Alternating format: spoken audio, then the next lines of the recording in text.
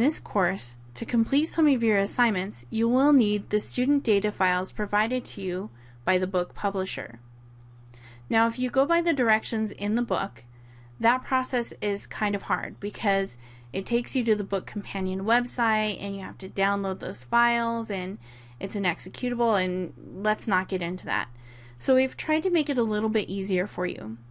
When you come into the D2L course, you should click on the content area, and when you get there, each of the units has its own module. Within each of the unit's modules, there is a file called Word Unit Student Data Files, or if it was PowerPoint, it'd be PowerPoint Unit Student Data Files. And this is a zip file of all the files you need to create your work.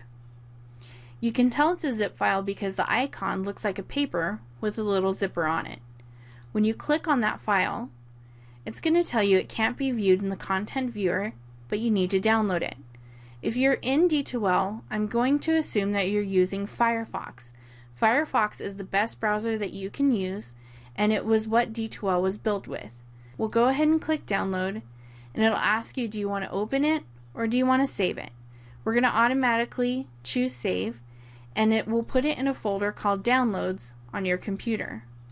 So you'll see this download screen, and you'll see it downloading right now. It's finished. And so what we need to do is find this folder on our computer. There are two ways to do this. We can click on the Start menu, go to our username, and there's the Downloads folder. Or another way, if you have this download screen still open, you can right-click on it, and you can do Open Containing Folder. And it'll automatically open up that Downloads folder for you. So we need to go ahead and put this on our flash drive where all of our files for this class are located. You can unzip it here, but it kind of makes a mess when you do that. So I'm going to go ahead and go to the Start menu, Computer, and open up my flash drive, go into my class folder, and into the Word unit because these are the files I just downloaded. And I can put them right next to each other so I can move it from the Downloads folder into my flash drive. So it's still not ready, you still can't work with it because it's still in that zipped folder. So I'll go ahead and double click on the folder and click this Extract All Files button. And when this dialog opens, it says it's going to extract it to the folder on your flash drive within the CIS 118 folder, within the Word folder, and it's going to create a folder for it called Word Data Files.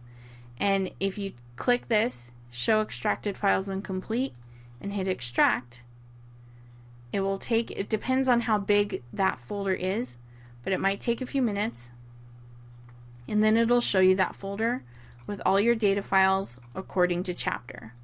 So that does kind of mean there's a lot of folders open, so I like to close all of them, at least those relating to the flash drive, and I'll go to Computer, Flash Drive, CIS 118, Word, and then we have the extracted one. It looks like an open folder, and if we look at these big versions, it looks like an open folder, and these are the ones I need. And here's the original zip folder. If this one is fine, then all I need to do is right click and delete that original zip folder, and there's all my data files. So when I start creating my work for, let's say, chapter 1, if I go ahead and show you a different view, there's pictures of the dog for the Found Dog flyer, there's a karate flyer, there's a picture of a sleeping student for one of your labs. So that's all the data files that you need according to the book for this unit.